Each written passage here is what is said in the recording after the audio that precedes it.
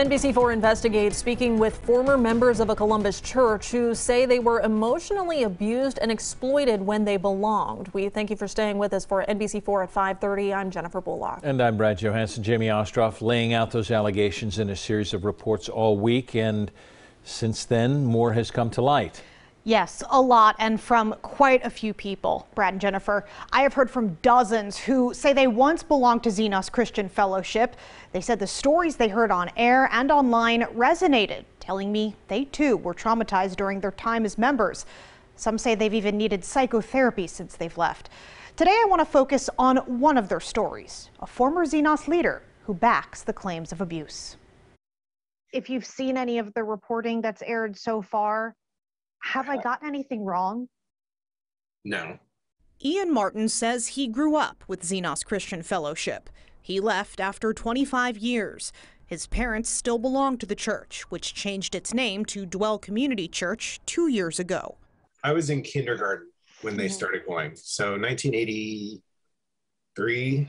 Martin said he first noticed inappropriate behavior when he was in middle school. I remember going to college parties, like at the ministry houses. I think I was maybe in the summer between 7th and 8th grade, and like being given beer and like stuff like that. My friend's parents had a party for her moving from 7th to 8th grade. And these adults, I mean, these are adults, they're not college kids, are, they cornered me and asked me if I was having sex with my girlfriend. In high school, Martin became more involved with Xenos. I was directly involved with bringing people into the church in high school and college. There's this whole aspect of the church that is based around everyone should be striving for leadership. According to Martin, that involved attending multiple meetings each week, plus leadership classes, which he had to pay for.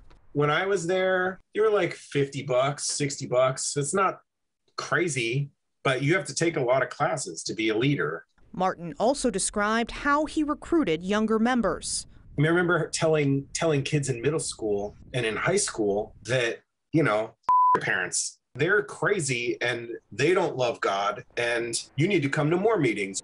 As a leader, Martin says he did things he now feels were manipulative. From what I experienced, because I did this to other people as a leader, okay, we don't like this behavior that you're doing.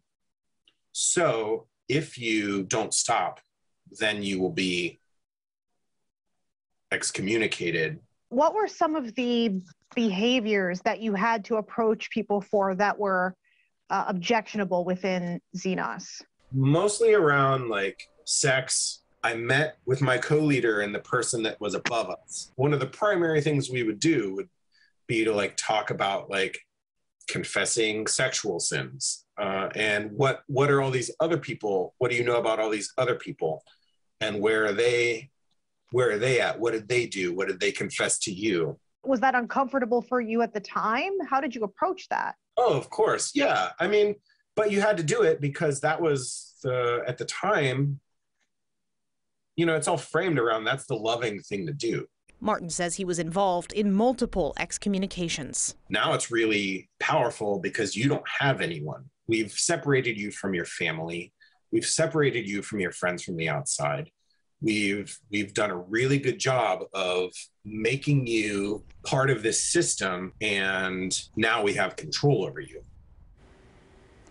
Now, it is important to point this out. I have been contacted on social media by two people who identified themselves as current members of Dwell. They said their experiences at the church have been positive and that the stories that they have seen here have unfairly painted Dwell in a negative light. I requested interviews from both of those people, but I haven't gotten a reply. Dwell leadership also posted a response to our reporting on a public page on their website. It reads in part, "We sincerely want to grow from mistakes and repent from any sins we've committed, but it's difficult to respond to claims on social media that are unfalsifiable. There is no feasible way to interact with an anonymous person or with anonymous claims." Now, we should evaluate claims on a case-by-case basis. We would be remiss if we didn't hear both sides of the story before making a judgment. Now, the people quoted in our reports were not anonymous, although I did speak to some who wanted their name off the record. I asked church elders today, again, to speak with me on camera, but I have not heard back. To see my previous reports on Xenos, head to NBC4i.com/investigates.